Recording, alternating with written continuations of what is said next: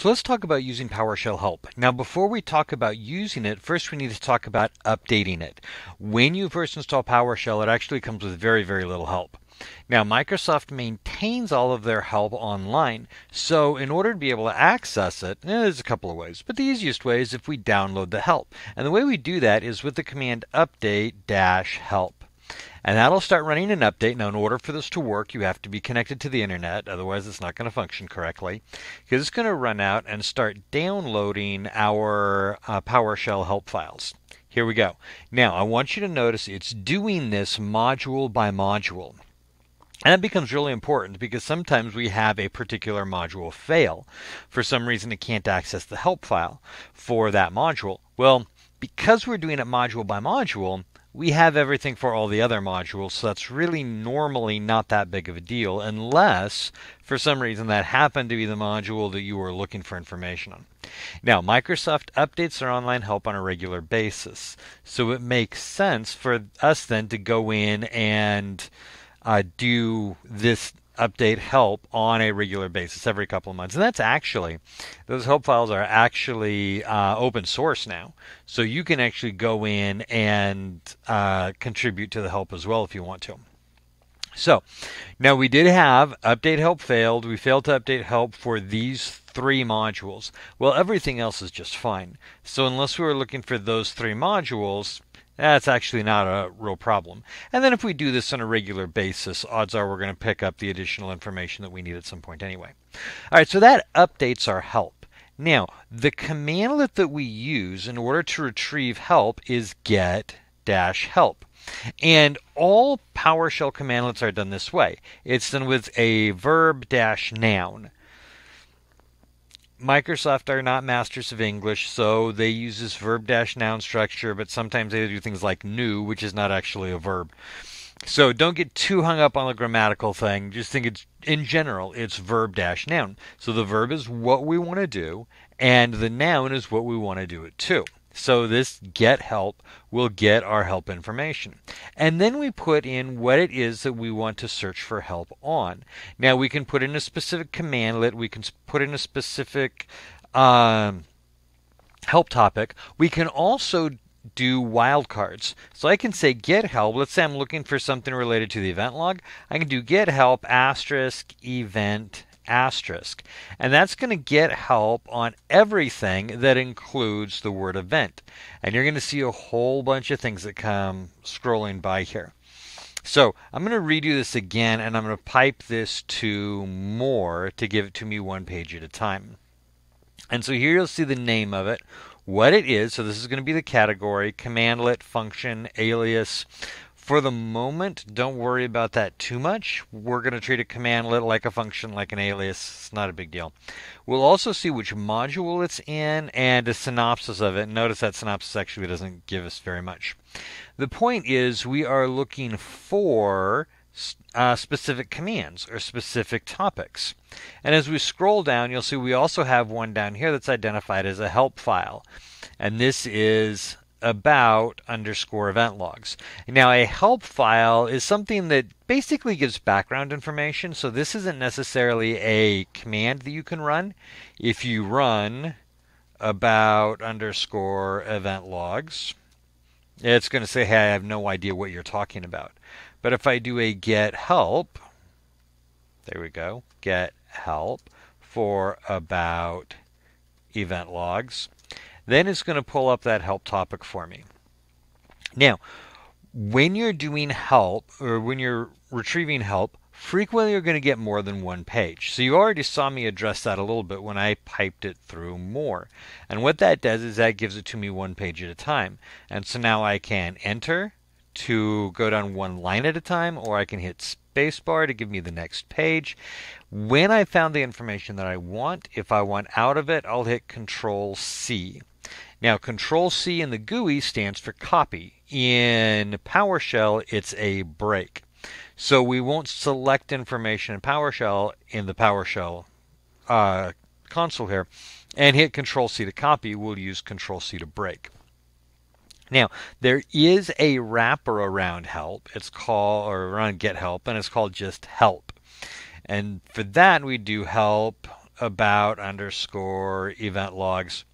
And basically what that does, that cuts our typing down a little bit because now we're just typing help instead of get help. That's a function that basically adds the piping it through more to give us this more capability here. Just something to be aware of. If you are trying to do this in ISE, it's not going to work. The ISE doesn't support the piping through more. It won't give you an error, but it won't give you a paginated display. Just something to be aware of if you're trying to use the ISE shell here instead of the regular console shell. Okay, so we've updated help. We've used get help to try to go find information or go find a command. What about finding out more about that command? So let's go back to our get help asterisk event asterisk and pipe that through more. All right, so if we're looking for event log information, we have, oops, let's do this one right here, get event log. Well, that sounds promising, right? And if we look over here at the synopsis, it says gets the event and the event log or a, and we kind of run out of space at that point. All right, so what if we want to discover more about that command? Well, for that, we could do get help, get event log. And that'll give me, let's go ahead and pipe that through more again. And that will give me help on, this is the help topic for this particular command. And we're going to see here the name of the command, the synopsis, which gives us basically a one-line summary. And then the syntax. Now here in the syntax, you're going to see it twice. So right here we have a get event log, and right here we have a get event log. What that means is this is one parameter set. So these are a group of parameters for this commandlet that can all be used together. This is a completely different parameter set. What it means is there is one parameter here that is different than up here and vice versa, and you can't use them together.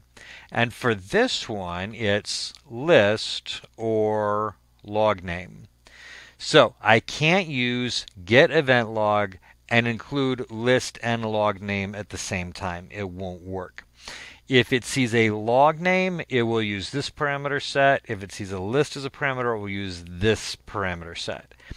If I don't specify anything, it will typically use the first parameter set. We'll come back to parameters here in a little bit.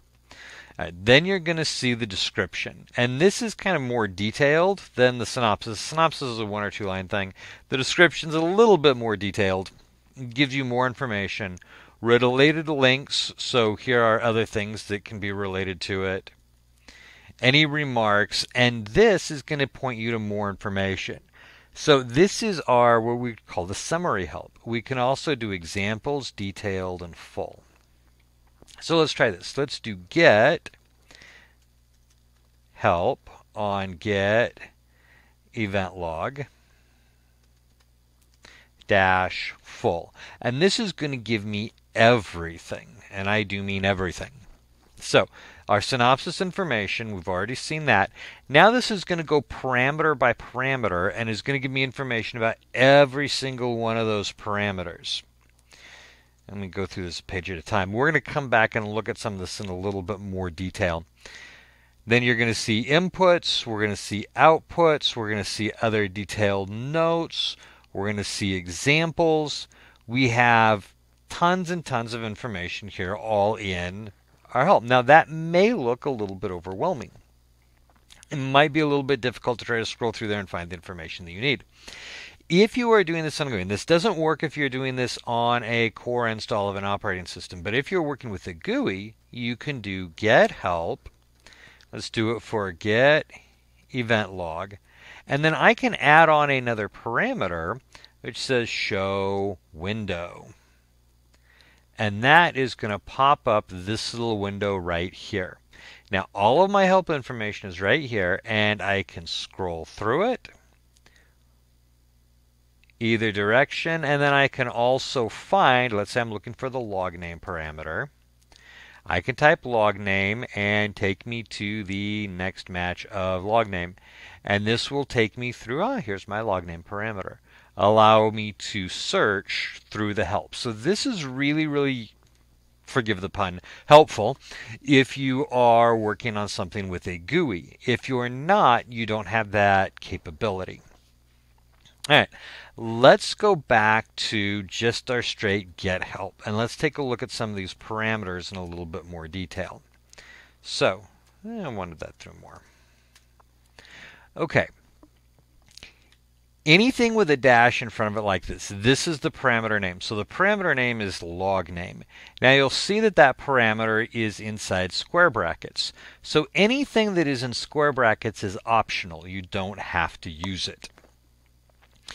So you'll have the parameter name, and then you'll have the parameter value right here. So this says log name is the parameter name, and it's going to take a system.string, or it's going to take a string of text. You will also have something like this, which is an int64. That's an integer value. This one is going to be a date time value, and you get the idea. All right, so let's come back to this one. So we have the parameter, and then the parameter name, and then the parameter value. Now anything that's in square brackets is optional. Right, so you'll see right here we have instance ID. Grabbed more than I wanted to. Instance ID is our parameter, and you'll notice that the entire thing is in square brackets, which means I don't have to use instance ID. This is an optional parameter. But here with log name, notice that the entire parameter is not in square brackets. Only the parameter name is. That means this is a mandatory parameter. I have to specify the log name. So if I type, break out of here, get event log, remember if I don't set any parameter set or any parameters, it's going to use the first parameter set, which means log name is going to be mandatory. And it says, hey, we can't do this. Cmdlet get event log at command pipeline position 1, supply values for the parameter or log name. This is called a mandatory parameter. The command will not work without that parameter.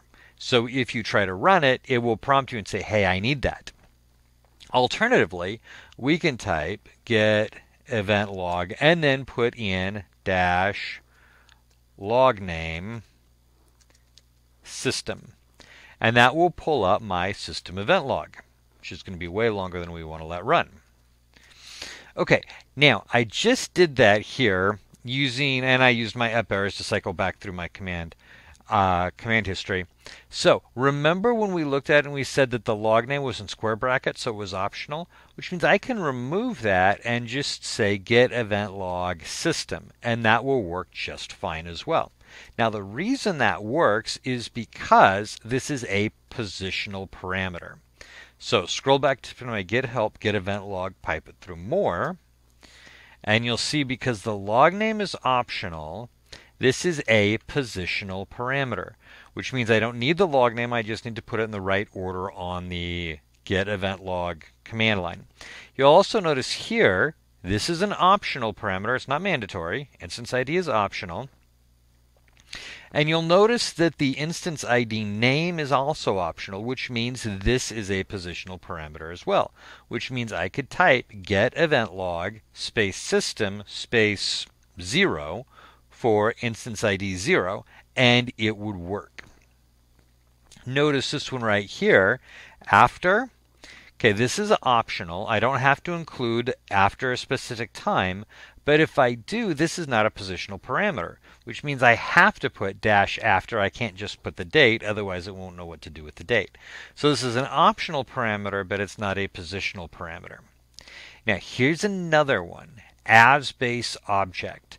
Notice this does not have a value after it. So you're going to have dash the parameter name, and then within your little greater than less than signs there, you're going to have what kind of value this takes. As base object does not include a value, which means I don't do as base object space something else. I would just do as base object. Better example down here would be get event log dash list. Now this is optional. I don't have to include it, but if I want to, let me hit Control C here. Get event log dash list, and there's nothing else that I put after that, so I just hit enter and it executes and gives me a list of all of my event logs. Alright, so that's how you read some of this information. Now if you want more detailed information, let's go back to get event log, and we're going to let me do this the right way. Get help, get event log. I'm going to pipe this to show window. Now this is essentially, well, it's going to be all the same information as if I were doing the dash full. So it's going to give me all that same information. So let me find my log name parameter. I'm going to type log name and go to next. Next, right here is my log name parameter. And this is going to give me all the details about it. So the log name parameter takes a string value, specifies the name of one event log. To find the log name, use get event log dash list. Wildcards are permitted. This parameter is required. And then here you're going to see a block of data. So is it required? True. Is it a positional parameter? It's position 0. Now that position 0, we start counting in computers at 0. So the first parameter is position 0, or the first position is 0, the second one is 1, the third one is 2, so on and so forth. So position 0 means this would be the first parameter that you would use. Does it have a default value? No. Can we accept pipeline input? We'll talk about that later on. False. Can we accept a wildcard character? True. Yes, we can. Okay. So that's going to give me the detailed information on all of my parameters. And I can do the same thing doing get help, get event log dash full, pipe it through more, and then spacing down until I find log name. And there it is. All the same information. Now something else you can do. You can do get help, get event log, and if you know the parameter that you're looking for, you can type parameter and then the name of that specific parameter. So if I do parameter log name, that's going to give me the information just for that one parameter. So that becomes really, really useful if you don't want to scroll through everything. You're just saying, all right, how do I use this log name parameter? So I did a get help, get event log, the filter more. I saw this log name parameter. I want to know what it means. So get help, get event log, parameter, log name will take me right to that information. Now, one other thing, and I think this is probably the most useful thing with get help, and that is the idea of using examples. So if I do get help, get event log, you'll see it says right here, to see the examples, type get help, get event log dash examples. Now, if I do the dash full, my examples will be included at the bottom. If I do the show window, my examples will be included at the bottom. If I want to view just the examples, it's get help, get event log dash examples. I'm going to go ahead and pipe that through more. So, it gives me the name, the synopsis. Here's example 1. Get the event logs on your computer. Here's the command, get event log list. This is what the output would look like. And it shuts that off a little bit. But then it'll do a line down here, the get event log command uses the list parameter to display the variable or the available logs. Here's example 2. Get the recent entries from an event log on the local computer. And so this is another get event log, log name system, show me the newest 5. And as you come through here, it will give you, for each example, the example gives you the summary of what it is, the commands that you use, the output of the commands, and then at the end of it, it's going to wrap it up typically with a 1 or 2 sentence summary of it. Now, some of these examples can get a little crazy. So, if you see one that you look at and say, all right, this makes absolutely no sense to me, that's fine. Just kind of skip that and go on and see if you can find another one that does. And by going through examples, we can begin to figure out how these commandlets and parameters work together. So the examples I find very, very useful when I'm working with get help. Okay, so that gives you a real quick idea of how to update and use the PowerShell help.